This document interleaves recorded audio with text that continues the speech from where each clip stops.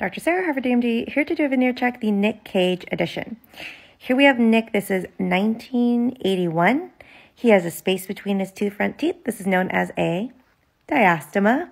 He has pretty prominent central incisors and very small canines and lateral incisors. Where 1993, 1994, we can see this canine. I'm a little bit confused because that last picture, that canine was so small. How did it get so facial? Hold on. I'm so confused because the space here has closed, and say that in the last photo that was a primary baby tooth that was retained, they would have to pull this down with like a chain and braces, but everything else looks too crooked. This is a mystery I can't explain, but that is a very prominent facial canine number 6. 2000.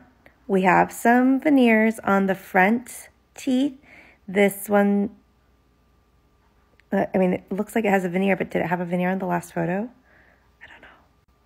He didn't fix the bottom, which is, I want to make this point clear.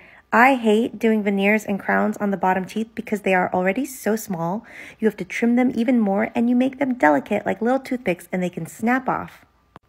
Okay, this is like 2023. This is looking like Taylor Swift's canines, but I don't know why because it was so small in the 1981 photo.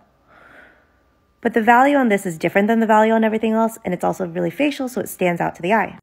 The bottom here looks straight across, so I think maybe he had some veneers done on the bottom 4, but not that canine. That bottom canine looks the same. This is 2022, and I was like, what does this canine look like in the day? It's not that bad.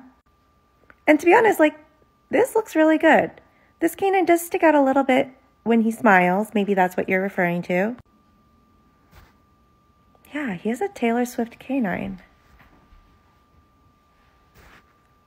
I just don't know how we went from 1981 to 1993 and this happening. You know, this is 2022, but it doesn't look like veneers on the front 4 teeth. Maybe he just had some enameloplasty, which is shaving down some of the edges of the teeth to make them look more flat. Nick Cage, a smile.